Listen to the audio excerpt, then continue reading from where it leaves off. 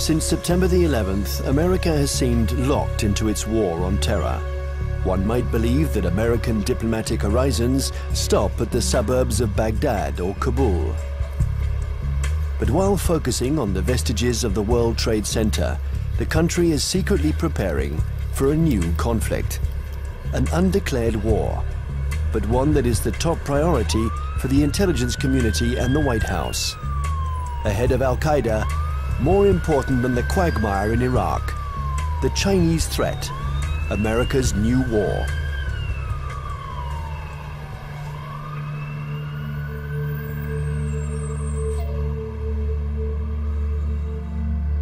They have a term they call comprehensive national power, which is economic, political, military, all together, cultural.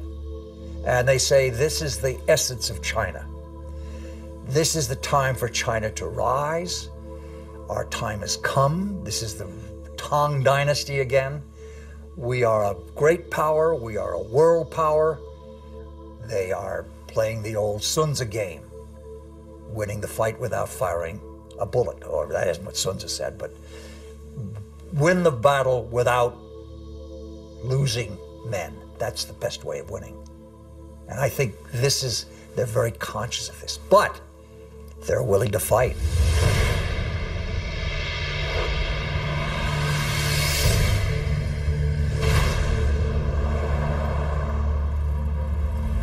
The world will, run by three first-class countries. One is USA, United States of America. Another is USE, United States of Europe. Then the Greater China. At this point, at the current point, I think the possibility to see a USE is very slim. But the USA stay as top one country is something sure, right? And as for the possibility of Greater China, the possibility is something in between. Right? So I tend to think Sino-US relations will be one of the most important bilateral ties in the coming years. And this bilateral tie will decide the nature of international relations in 21st century. If this bilateral tie is confrontation-oriented, then the whole 21st century will be bound by confrontation.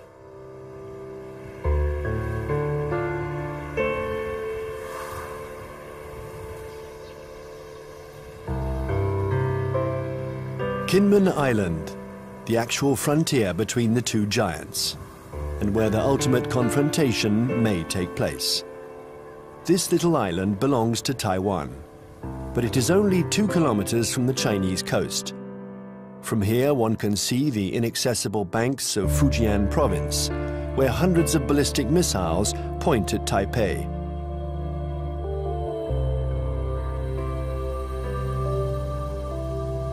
"24 hours a day, for 60 years, Taiwan has been watching Communist China. This island, regularly threatened by Beijing, has been bombarded thousands of times. It has never surrendered.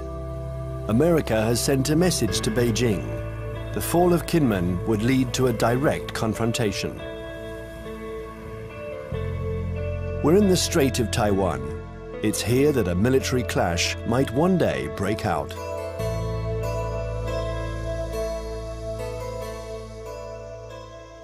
Taiwan is one of those emotional hot-button issues, the way Jerusalem is to Palestinians and Israelis, the way Kosovo was to the Albanians and Serbs. And for most mainland Chinese, Taiwan is rightfully a Chinese province. This was territory that they believe was stolen from China by Japan in the 1895 war, and that the United States prevented reunification during the early stages of the Cold War because of our opposition to communism.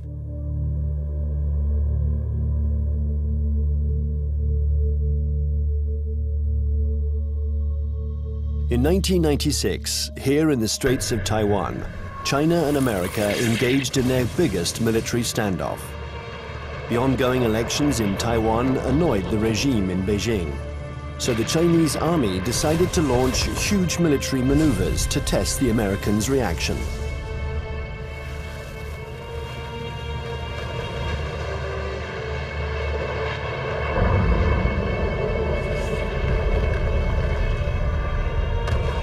After several days of this Chinese show of force, Washington deployed 2 aircraft carriers. It was the first time the two countries came face to face.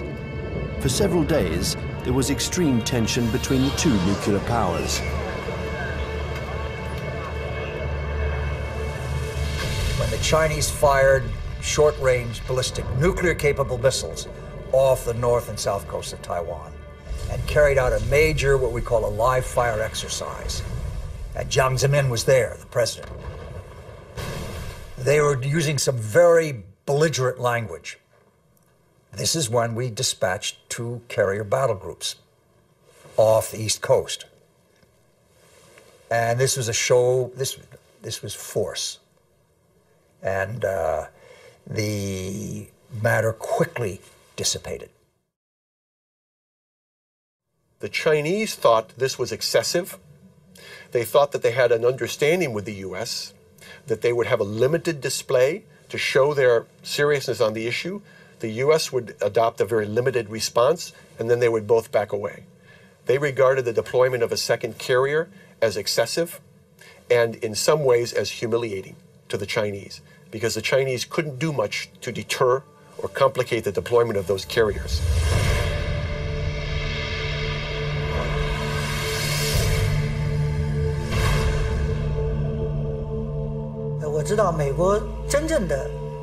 I know this story well, and I can tell you that the truth is very different from the American propaganda.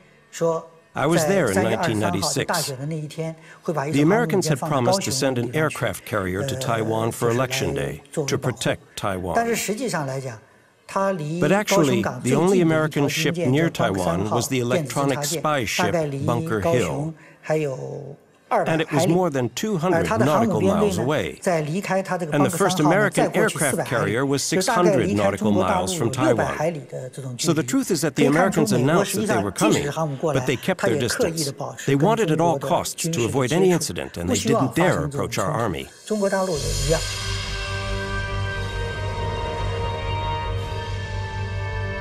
Even if the Americans didn't take much of a risk, in the eyes of the world, they reaffirmed a sacred principle of their foreign policy. They support Taiwan. And they will continue to do so, regardless of China's growing power. I think believes Taiwan is very important for a number of reasons, not to mention the fact that it's our 8th largest trading partner, our 6th largest market for agricultural goods. It's one of America's most important sources of high-tech semiconductor products. Even though they're imported to the United States via China, they're made in Taiwan. But that, of course, isn't the only thing. The real reason I think America has a commitment to Taiwan is because Taiwan is a democracy. It is, in fact, the most vibrant and dynamic democracy in East Asia. And it's a democracy that came to fruition under the pressure of the U.S. government, primarily the Congress, after 40 years of very tight authoritarian rule by a regime that came from mainland China. I think, however, the real reason that the United States, especially the Pentagon, is so concerned about Taiwan is that it has been a very strong defense and intelligence partner for the last 50 years, including the last 30 years since the breaking of relations with the Republic of China on Taiwan. We have still maintained a very strong defense relationship and a very strong intelligence collection relationship with Taiwan. I would say the United States is committed to Taiwan. This goes back historically a long, long way. World War II, we were there. And we were looking for a strong, unified, democratic China. Well, we got 2/3 of it. Strong and unified, not democratic. Now we're calling China a responsible stakeholder. We've got half of it. We've got a stakeholder, but not a responsible one yet. The U.S. feels that we have an obligation, legal, moral, to Taiwan, that we cannot stand idly by and let this be taken over by what looks like an authoritarian, communist-influenced power. This cannot be.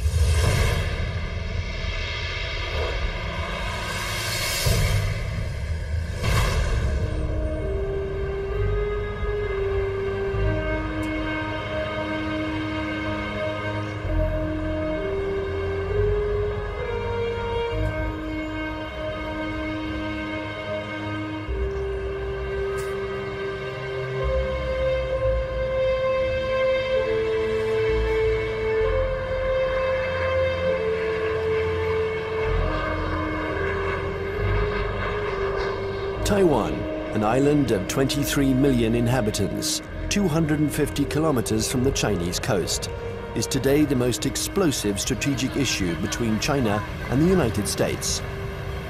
Taipei, the capital, flaunts its economic success. It is one of the biggest centers in the world for the electronics industry. A modern city, free, young, and always noisy. In 1895, Taiwan was invaded by Japan. 50 years later, after the Japanese defeat, peace treaties returned the territory to China, a China which was then in the midst of a civil war between Mao's communists and Chiang Kai-shek's nationalists. When the battle turned in Mao's favor, General Chiang Kai-shek, aided by the Americans, took refuge in Taiwan with his soldiers.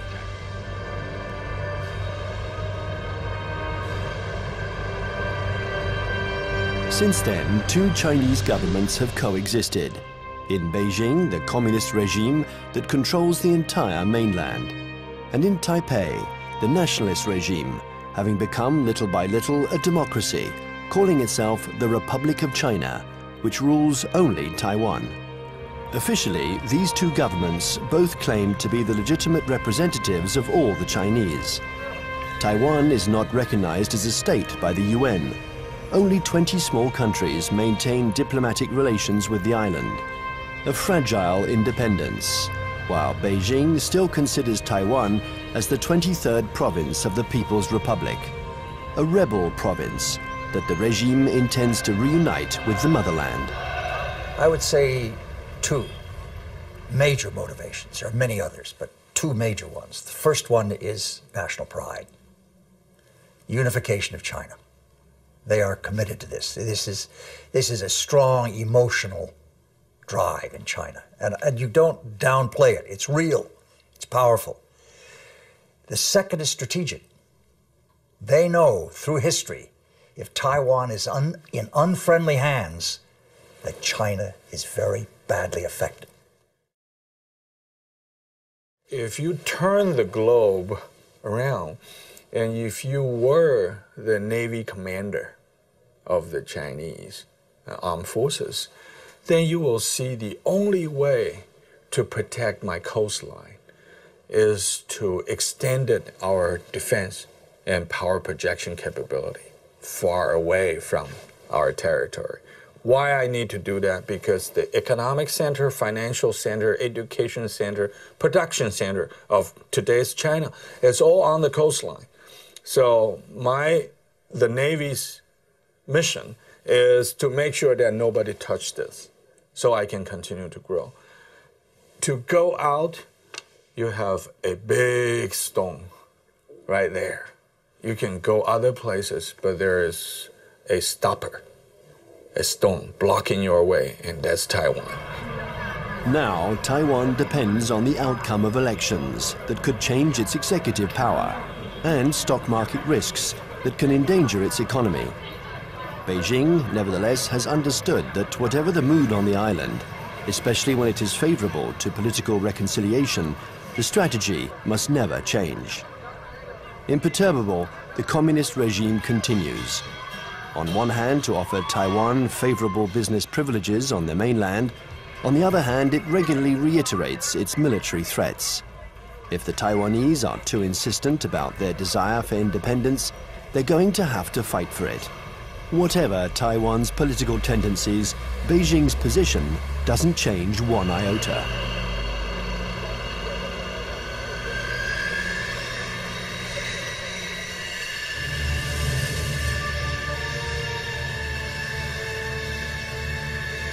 A freeway in the middle of the island of Taiwan.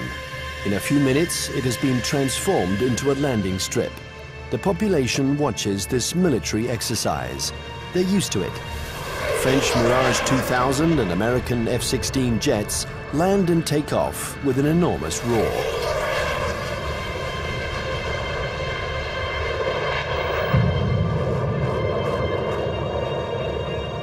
Faced with the uncertainty of American support, Taiwan organizes its own defense. Everyone knows that the airports will be the first target. Strategists on both sides of the strait affirm that the war will first begin with an air battle.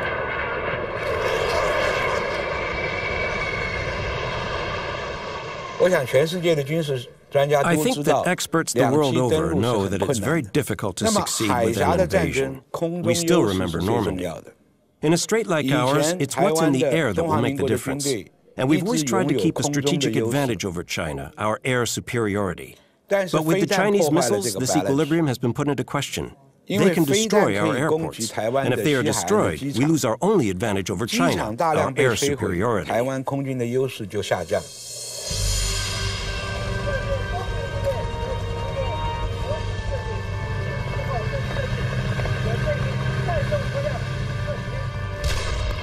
Taiwan's military power is concentrated in its air force, but also in special ground forces. They are training to face the Chinese People's Liberation Army. In the event of a conflict, they expect elite Chinese troops to parachute onto the island to attack strategic targets. Every Taiwanese people here knows that when the war comes, Taiwan is going to take the first bullet. We are going to take the first bullet, and probably we're going to take the bullets continue for about 2 weeks until a month, until that the United States coming. And there's no way that U.S. will come here to fight a difficult fight. If they really want to get involved, it's better for them that to wait when the Taiwanese people, we are wearing down the Chinese elite troops and give them the huge number of the sacrifice. And then the U.S. can come in and clean out the battlefield and win an easy fight. Everybody in Taiwan knows that.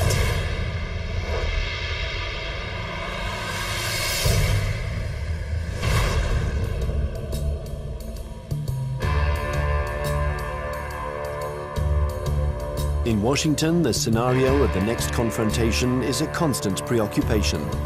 They know that Chinese military power has increased significantly, but how the Pentagon will react in case of a new Taiwan crisis remains a mystery. It's certainly not automatic, the support for Taiwan. It never has been. The United States has always maintained a policy of so-called strategic ambiguity, in which neither Beijing nor Taiwan can know clearly what the U.S. response might be under any given set of circumstances. I think that 10 years later, from 1996, the missile crisis in the Taiwan Strait, to 2007, we would approach the Taiwan issue with a little bit more caution. We would approach the Taiwan issue with a lot more caution. What this means, I think, is that we would be probably resupplying Taiwan by air.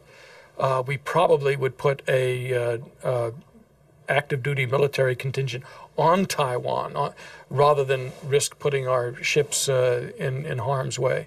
Coming away from this crisis, the U.S. has concluded that I think there's been problems in what they've concluded. The U.S. has concluded that the Chinese were somewhat intimidated by the U.S. deployments, and that in fact they now know the U.S. is very determined to use force if necessary to ensure peace and stability in the Taiwan Strait. In fact, however, I don't think the Chinese were all that intimidated by the deployment of the carriers. What they were is it strengthened their resolve to acquire capabilities so that they won't be intimidated in the future.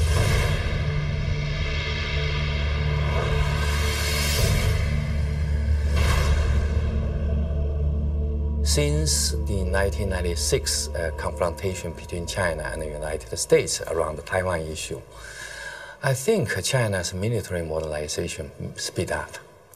And people saw some achievements, right? Now China owns J-10. That's the typical third generation fighter. And that made China is the third country that can independently produce the third generation firefighter. I think that's a strong signal to the US side, what achievement on military modernization on PLA side.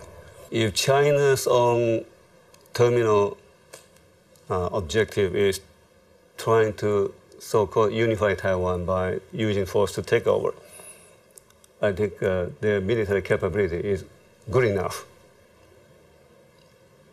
But I don't see that, because they're increasing their military budget over the last decade, almost every year, 2 digits.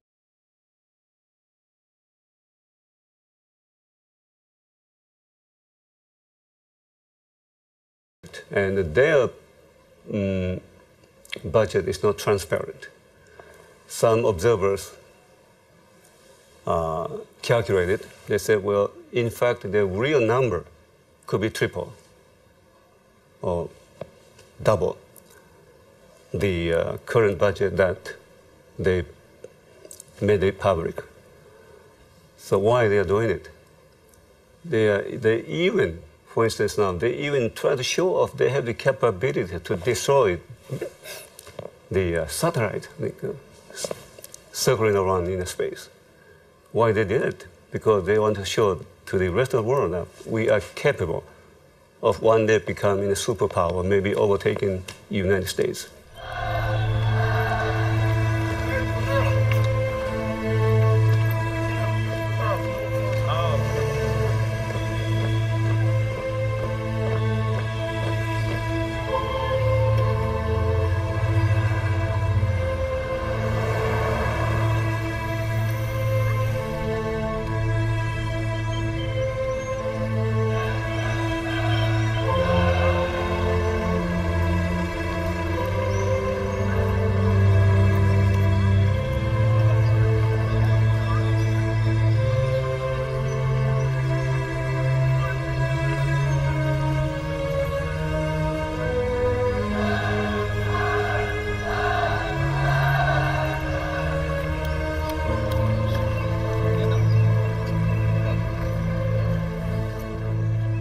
Frankly speaking, the status quo balance of power is still strongly in favor of the United States. But the situation of balance of power is on the change. And I think time is on China's side.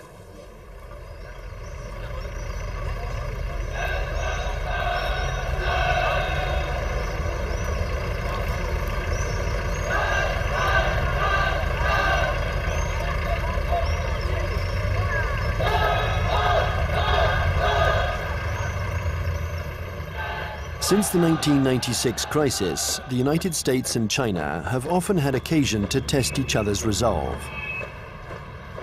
Small conflicts, sometimes public, sometimes secret, that can be understood today as a pattern of confrontations between the two powers. On May 7th, 1999, in the midst of the Kosovo War, NATO bombed the Chinese embassy in Belgrade. 3 Chinese people were killed. NATO claimed it was a military error. CIA had apparently furnished the wrong maps. In answer to this provocation, the Chinese organized mass demonstrations in front of American embassies.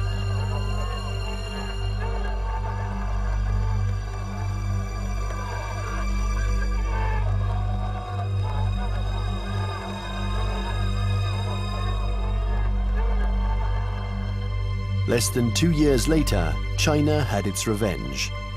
The 1st of April 2001, an EP-3 took off from its base in Japan. It's a spy plane that flies regular electronic surveillance missions along the Chinese coast.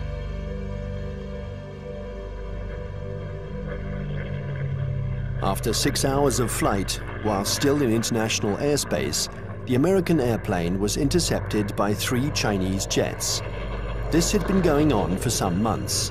The Chinese planes came within a few meters of the American plane, a little game that the pilots were used to. One of the Chinese pilots was Wang Wei, and the crew of the EP-3 knew him well. He had already shown through his past interceptions of U.S. aircraft that he was willing to take some very serious risks in coming very, very close to U.S. aircraft. They knew him well. Smart Alec, hot dog we call him. He's in the thing and screw you, and Sam, he comes up like this. Well, he comes a little bit too close. And the Chinese, again, the propaganda apparatus turns on, and they say, our plane deliberately turned, hit his plane, and it crashed. Your fault. And we said to China, that defies the laws of physics. The U.S. government had already expressed its concern over this to the Chinese government. I think in this instance, he miscalculated, and he allowed his aircraft to get too close, and it struck the U.S. aircraft, and it damaged his aircraft in a way that forced him to crash.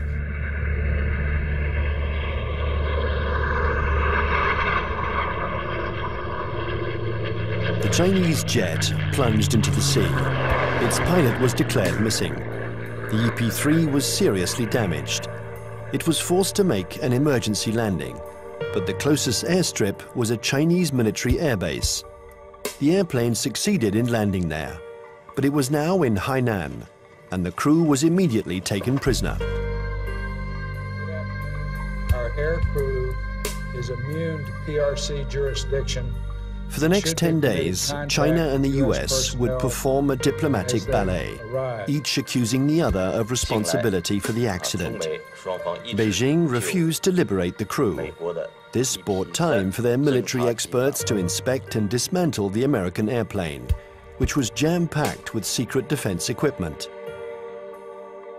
Oh, they got the equipment from the plane, and they studied it and took all these things from it. Yeah, they got something.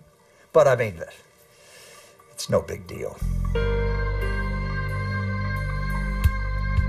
Finally, 10 days later, a letter from the US ambassador apologized for the death of the Chinese pilot, and the crew was freed. What was left of the EP-3 was loaded onto a huge Antonov transport plane. Direction, the United States.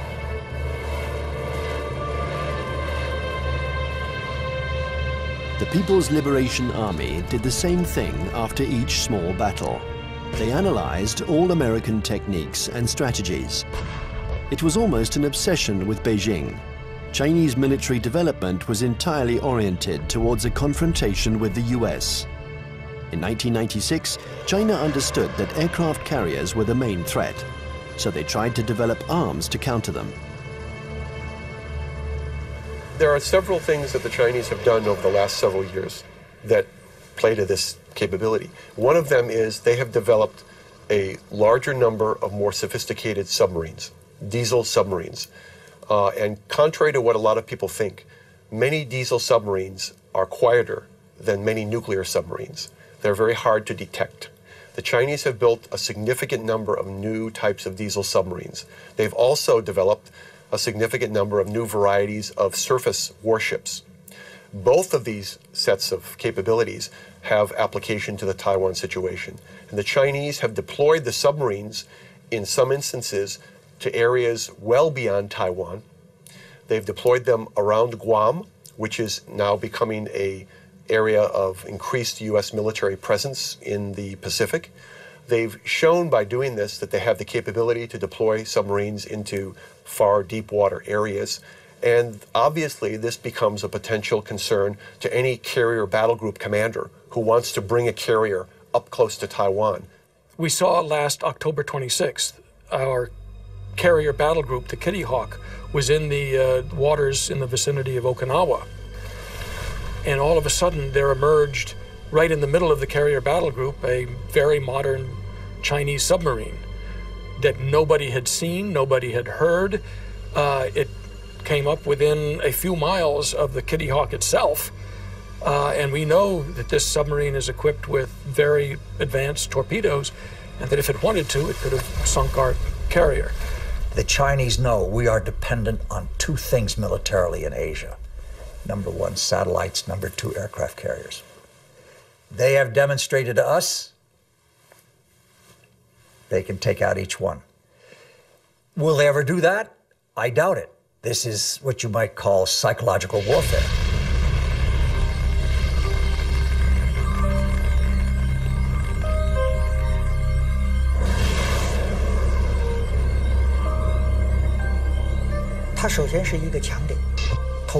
Satellites are an American strong point. But if you look closely, they can also be a weak point. The U.S. relies on satellites to control their entire communications network, and that's a weakness. Today, and we were able to verify this during the last conflicts, the American military depends too much on its electronics and satellites. This dependence reminds me of the Greek legend. The powerful Achilles, who was invulnerable, except for his heel. And satellites are a little like the American Achilles heel. The 11th of September 2006, the People's Liberation Army launched a missile that destroyed one of its own satellites. The explosion in space was obviously immediately detected by the Pentagon. There was consternation in Washington. Nobody had anticipated this Chinese initiative. The Chinese have had an anti-satellite program for some time now, and it's designed primarily to, again, to deter the United States or to complicate U.S. decisions in the event of a crisis. So yes, I think the recent shot by the missile to fire against their own satellite and shoot down their own satellite was designed to convey a signal to the United States about the fact that the Chinese are not simply going to sit back, in their view, and allow the U.S. to have predominant influence. They are going to try to influence the situation, in this case, in sort of an asymmetrical way, by threatening what is regarded as one of the critical areas of U.S. surveillance. The Chinese army has also developed another system to blind American satellites. These are giant lasers that don't destroy them, but blind them enough to make them useless. This isn't science fiction, but a technology that is already in use. And then there exists a still more terrible weapon, a weapon that the Americans and the French have already mastered. Its development was a priority for the Chinese army. The Chinese have followed very closely the American dependence on the electromagnetic spectrum, the use of communications and networking among satellites and ships and command systems to fight a war. They saw what happened in the first Gulf War, they saw what happened in Kosovo, they watched Afghanistan, they watched the second Gulf War, and they realized that we are more and more dependent on the electromagnetic spectrum and moving communications back and forth. And an electromagnetic pulse, which is produced by detonating a nuclear weapon, usually fries transistors and stops that kind of communication. An electromagnetic impulse weapon uses a nuclear explosion to generate an electromagnetic wave. When this wave hits boats or planes, it instantaneously destroys all electronic equipment. No one dies, provided they are far enough away from the nuclear explosion. But the American battleships, totally dependent on electronics, would immediately be disabled. The Pentagon report described a nuclear detonated or nuclear generated EMP. I asked people in Pentagon, why don't you say they have conventionally generated EMP? They say, we don't want them to know whether we know them. The conventionally generated EMP is less problematic and it is more useful or more usable, because when you have this EMP, there will be no nuclear fallouts. There will be less international protests. They already have it.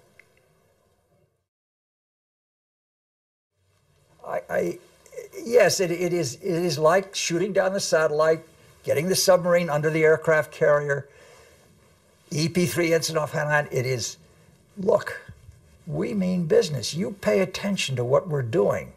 We're publishing the figures that our military budget is going up because we are creating a strong defense against you.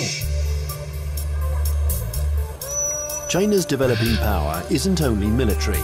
The regime has understood that it has to make use of every citizen, every business, every organization in its confrontation with the United States. An arms race wouldn't make sense against Washington.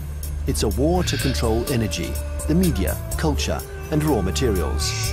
And facing an America that overconsumes, that is deeply in debt, an America weakened by its own excesses, China counters with its best weapon, its breathtaking economic growth. The new threat isn't the classic military threat, direct confrontation between one country and another. Today it's no longer guns against guns, airplane against airplane, or tank against tank. Confrontation takes many forms, in many different areas. For example, in finance or the media, there can be attacks in all these areas.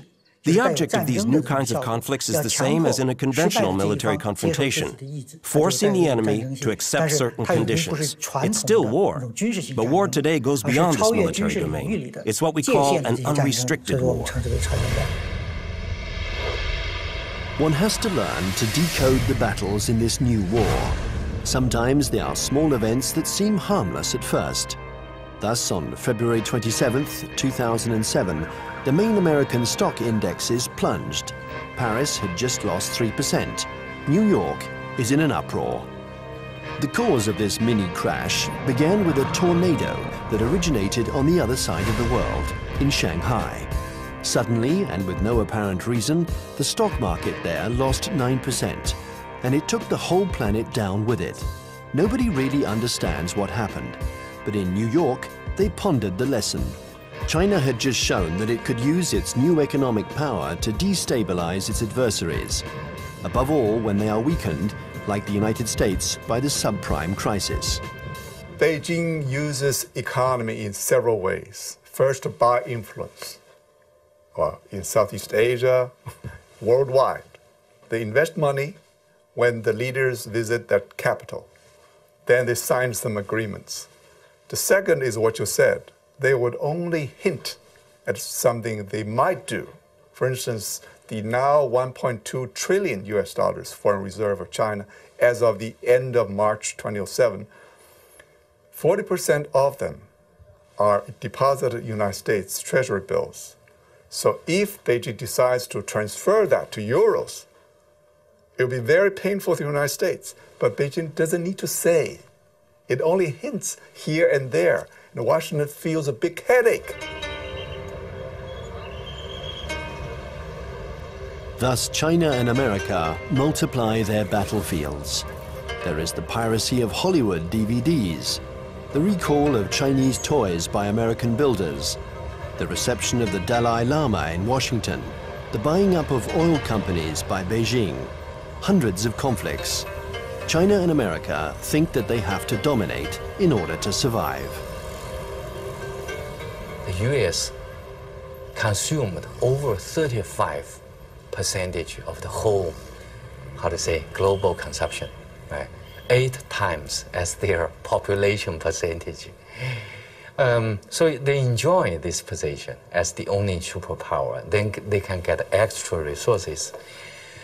So there is a bipartisan support stance for U.S. foreign policy. They will remain as the only world leader in the world. And then they will keep alert against any country, no matter the name of this country, China, French, Russian, Germany, India, Brazil, any country that can threaten the U.S. dominance, that will be a problem.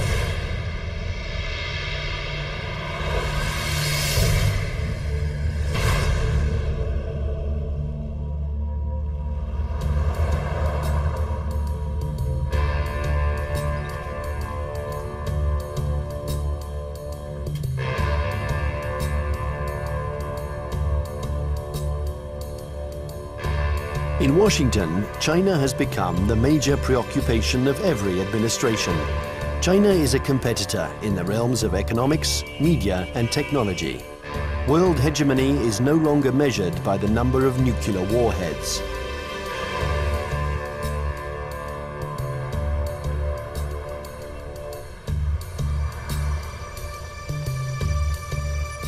Congress has even created a permanent investigation commission, unique in its kind, whose mission is to study the economic and security challenges posed by China. Russia never got that kind of attention during the times of the Cold War.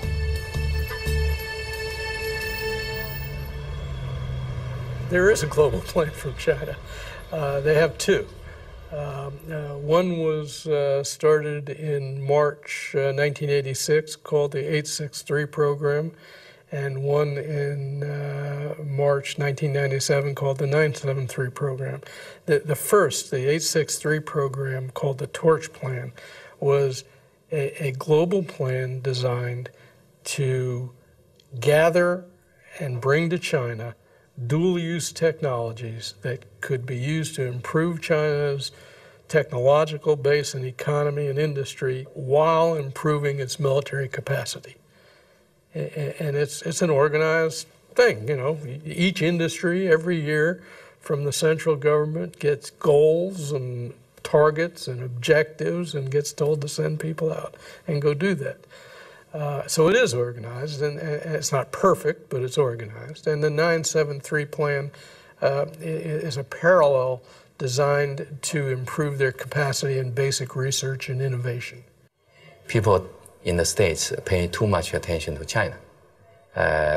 So there are some oversensitive on China. Then this oversensitive leads to a lot of, over-exaggerate conclusion. So that's no good to find the real fact. I think the real fact is that the economic power of China is still far ahead of, far lack of United States, not to mention military power.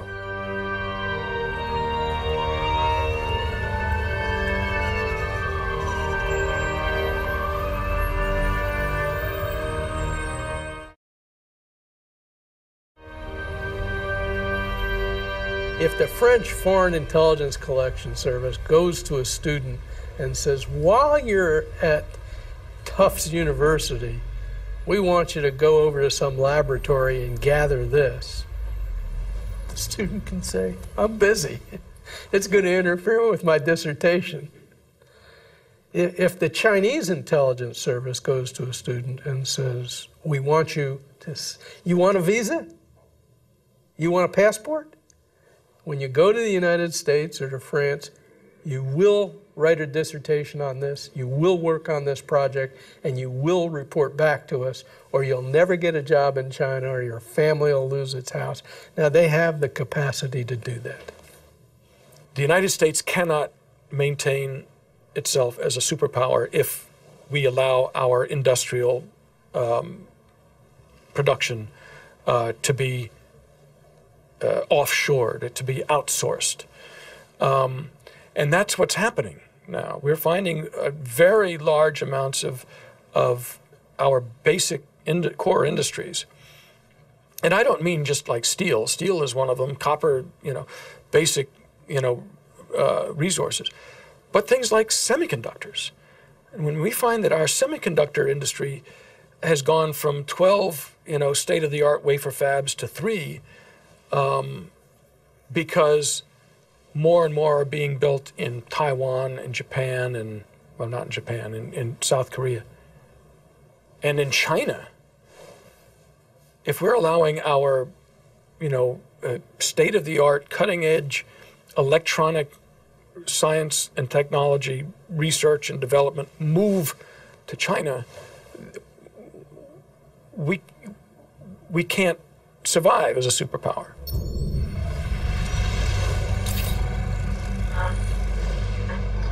This technological war culminates in cyberspace. China and the US have armies which are developing cyber soldiers who spy on or attack each other's computer networks.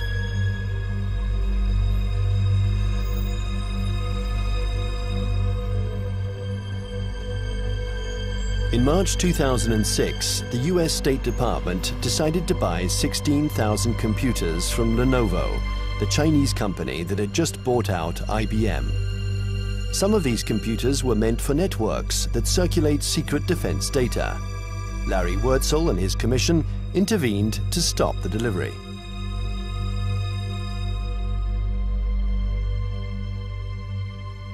Having been an intelligence officer for a lot of years, 25 years in military intelligence, and having also for a part of that time worked on counterintelligence and signals intelligence, communications intelligence, that I knew it was technically possible to alter or embed either software or even hardware into a computer that would allow someone access to a whole network.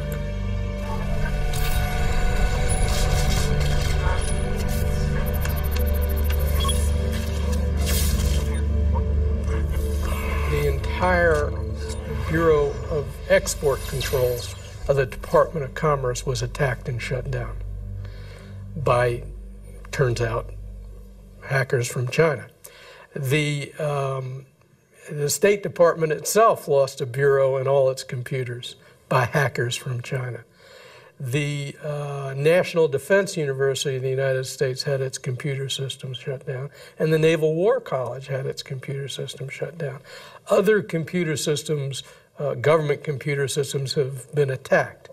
And I think General Cartwright, the commander of the U.S. Strategic Command, has recently testified in front of Congress about this. So I knew these things were going on. There's more going on that we learn about on the Commission because we do have access to classified information. I can only say that in many cases, the United States knows these attacks are coming from China and knows that they're coming even from specific organizations in China. But I can't go into the details on who.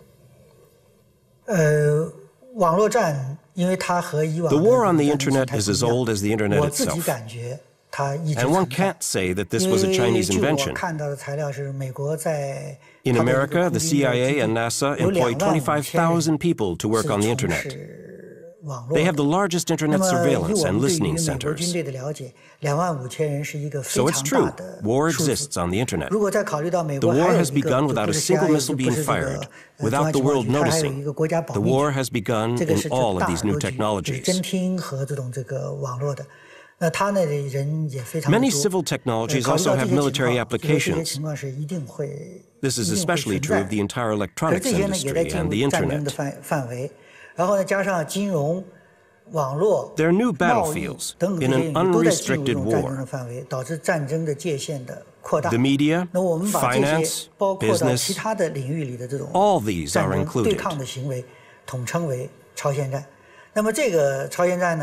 It's a war because there is real antagonism, and both parties try to take advantage of their adversary. It's a new form of war, the unrestricted war.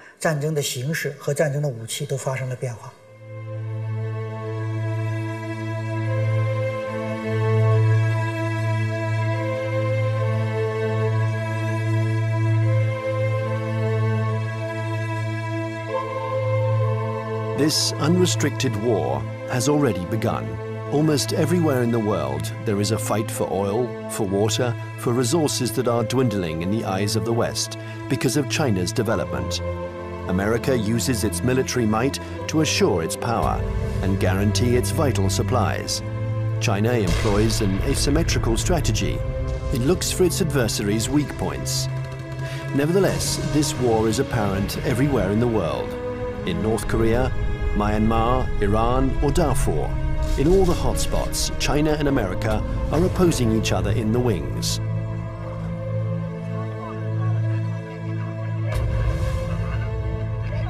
remember the words of Deng Xiaoping: there cannot be two tigers on the same hill.